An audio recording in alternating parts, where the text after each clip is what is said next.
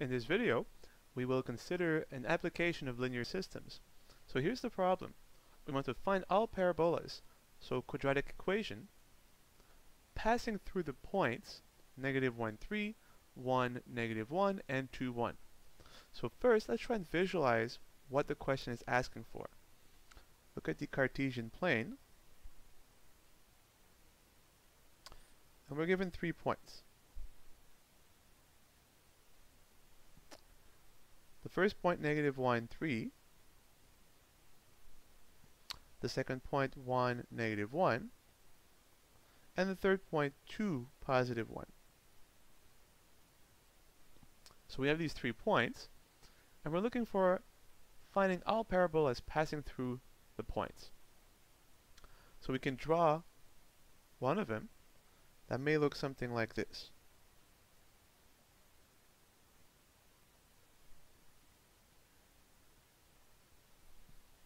There may be others, we don't know, but we'll find out as we go along. So what are the points? Let's write them explicitly. This one was the point x equals 1, y equals -1. This point was the point x equals 2, y equals 1. And this one was the point x equals -1, y equals +3. Okay, well, if we want to find the parabolas, we have to find the equations. Well, if you remember, a parabola is simply a quadratic polynomial. So it must be of the form some multiple of x squared plus some multiple of x plus some constant term. So y equals ax squared plus bx plus c. Now if you think of it, we can, from the knowledge that our parabola contains these 3 points, construct equations. A point is on the parabola if and only if it is a solution to the equation of the parabola. So the point -1, 3 must be a solution of this equation, so we can replace.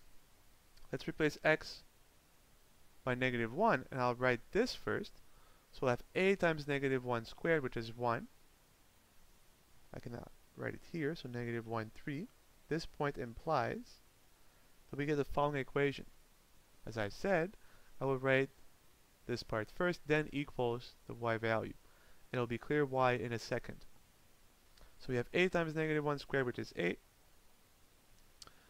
plus b times -1, so minus b, plus c, that equals y, and for this point y is +3. So you see that the fact that this point is on the equation of our parabola means that the coefficients must satisfy this linear equation.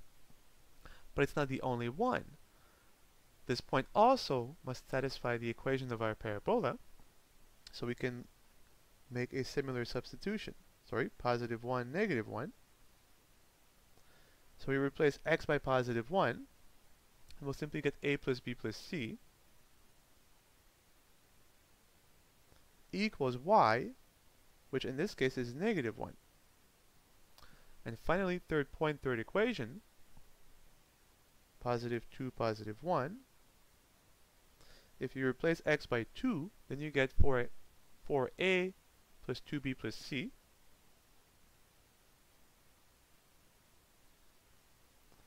which equals y, which in this case is +1.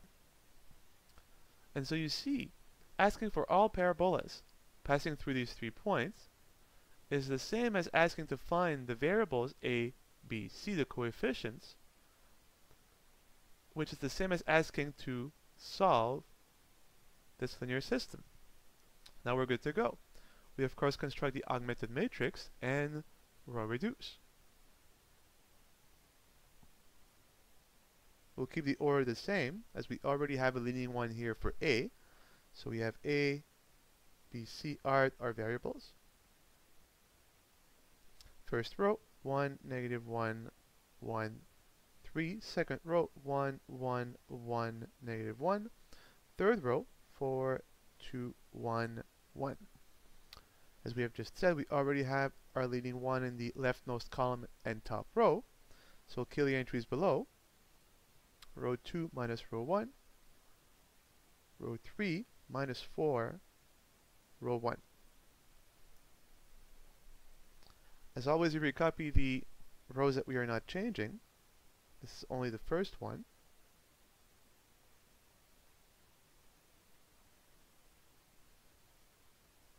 One minus 1 is 0. 1 minus negative 1 is 2. 1 minus 1 is 0. 1 minus 3, negative 4. 4 minus 4 is 0. 2 minus 4 times negative 1 is plus 4 is 6. 1 minus 4, negative 3.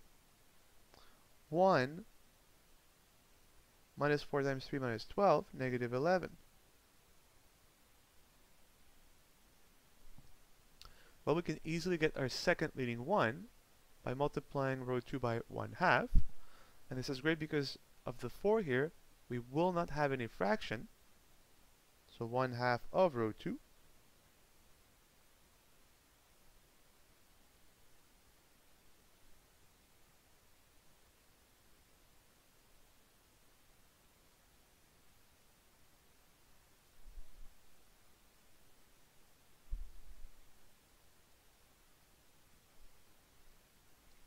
We can now kill the entry below it by doing row 3 minus 6 row 2.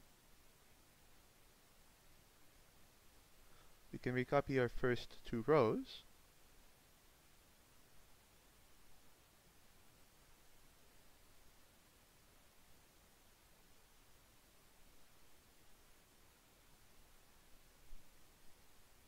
Negative 3 minus 0, negative 3. Negative 11, negative 6 times negative 2 is positive 12, which gives us positive 1. We can obtain our third leading one by multiplying row 3 by negative 1/3. I'll rewrite it here.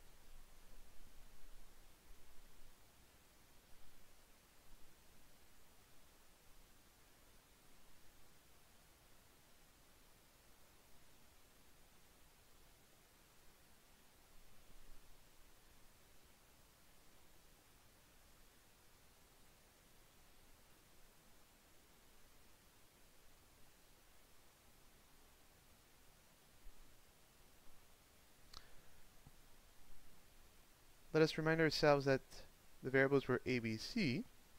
And now if you notice, we have three variables. Each one possesses a leading one, therefore each variable is leading, which implies that we have a unique solution. So at this point, we now use backward substitution. We start from the bottom row, which says that c equals negative 1/3. b equals negative 2. And to solve for a, this would be a little more interesting. A equals positive 3. There's a negative b on this side. On the other side, because we want to isolate for a, we'll get a positive b. There's a positive c on the left. Send it on the right, and we get negative c. But we know what b and c are. b is negative 2, minus c, as c is negative 1/3. This is positive 1/3. 3 minus 2 is 1, 1 plus 1/3 is 4/3. And so we now have our unique solution. A equals 4/3, b equals negative 2, c equals negative 1/3. But now we have to go back and answer the actual question, which was finding all parabolas passing through the given 3 points. Well, there is a unique one, so we can replace and give our final answer.